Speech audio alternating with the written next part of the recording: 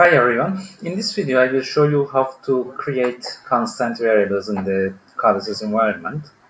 To do so, I have created a very simple project in which I've used structured text as the programming language.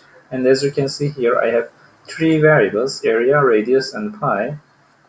And I'm calculating the area as the radius times pi.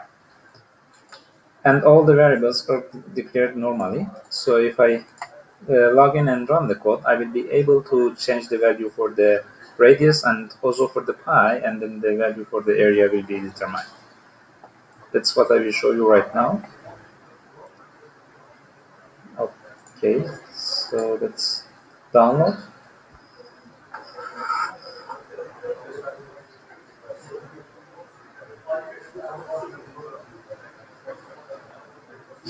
Yeah, and now I can run the code.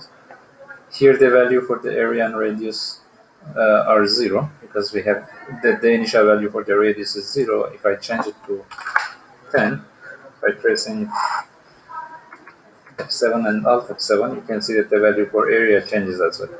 But here I can also change the value for the pi as well, and it will affect the value for the area. So in this case, it would be better to have the pi as a constant variable instead of having it modifiable in the run mode. To do so, let's log out, and then here in the variable declaration area, I will create a new field which is called var constant, and by pressing enter, the area will be created. Then I select this pi, I cut it from there and paste it here. Save the project, log in, and run the code.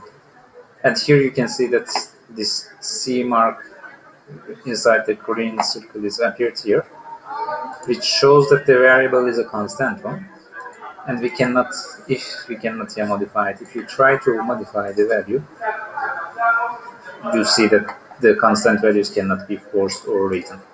You can also change the values for the radius to 12. Pressing F7, Alt F7, you will see the value for the area as well. So here I can also try to change the value for the area by setting it to 20. But afterwards, you see that since the area gets its value from the radius and pi, it will be calculated again. And I cannot change the value for pi again. Okay, that's all for this video. In this way, you can create the constant variables and use them within the project. And the users in the runtime will not have access to change the values for such a constant variable. Thank you for watching, and please don't forget to share the video if you think that it would be useful for someone else to watch. See you next time.